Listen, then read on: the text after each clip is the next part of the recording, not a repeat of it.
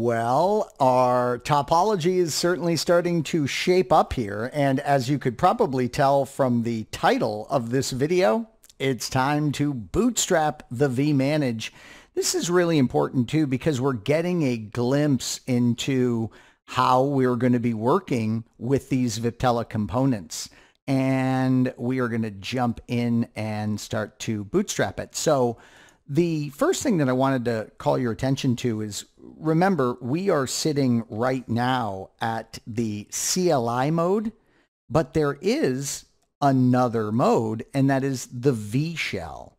And the V shell, as you can see, brings us into native Linux. In fact, if I did uname-a, we can see the specifics on the version information for the Linux. So isn't that cool? We have the V shell, the Linux shell, and then if I exit, we're going to get back to that default of the Viptela CLI, which, as you already know, is really made to make us feel as home as possible coming from our iOS.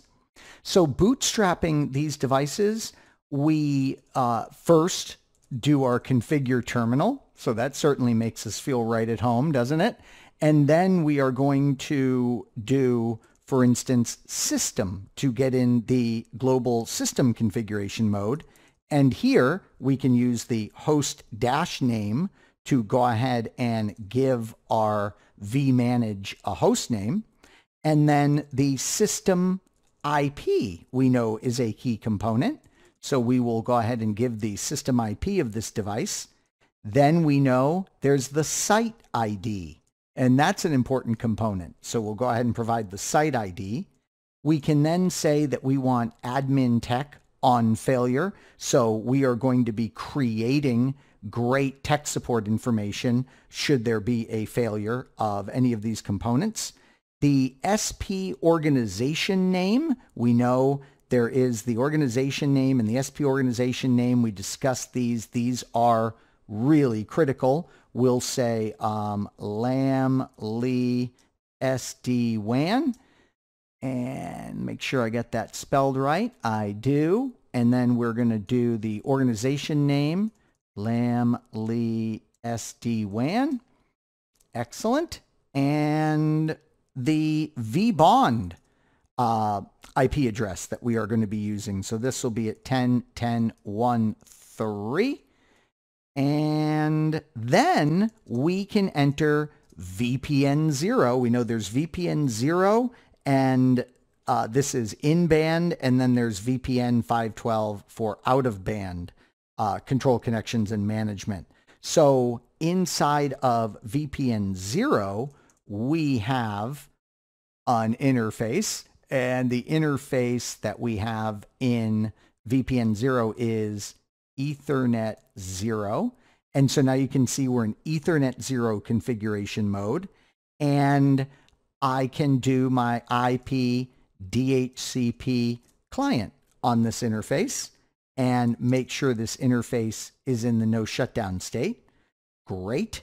And then our interface for,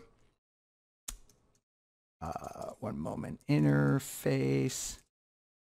All right, we need to exit and then do interface Ethernet 1. Excellent. And under this interface, we can do IP address, for example. This is going to be 10.10.1.1/24. Got to love that prefix notation we're able to do. This is going to be a tunnel interface.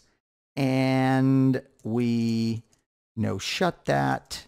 We exit and we exit again. And in this VPN, we will do the default route. And we're going to be directing all unknown traffic to 10.10.1.254. So there is our default route.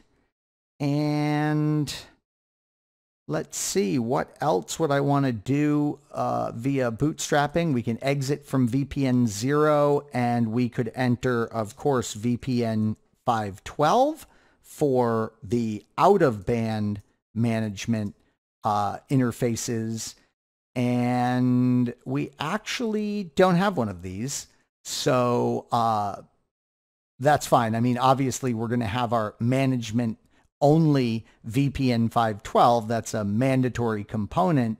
But we have two interfaces on this vManage, and we've got one of those interfaces inside of VPN 0 for the connectivity to our local devices. And then we've got Ethernet 1 in the VPN 0. So let's see. Do I want to leave it this way? Yeah, let's see how this configuration works out for us. And again, you can always come in and modify the topology in EVE-NG. You can then modify the topology when you are configuring the device, as you now know how to do. Watching me, right? It's really not bad at all. If I go ahead and complete my config and want to test things, we can do a commit and quit. Remember, now we are working with a CLI that's a lot like the, frankly, it's a lot like Juniper, where we are making configurations, and those configurations are not committed until we actually commit them. And I'm doing it in one fell swoop here with the commit and quit. So notice that's going to commit the configs that we have, and it's going to get us out of the configuration mode and return us to the default prompt there.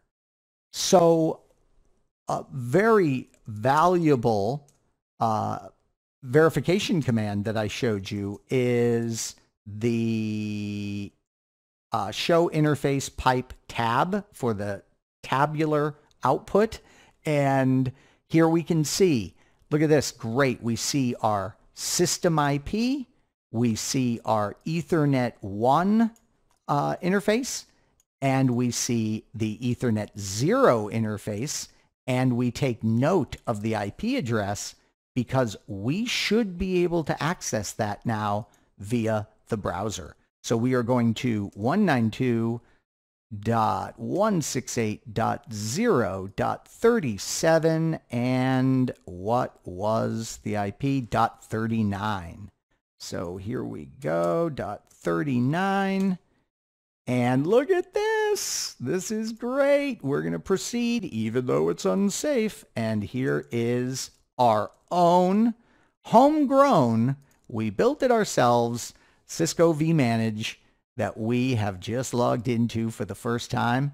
And look at that. There's our beautiful dashboard. We can see vManage is all up and healthy. We don't have vBond yet. We don't have WAN Edge devices yet. We don't have vSmart devices yet.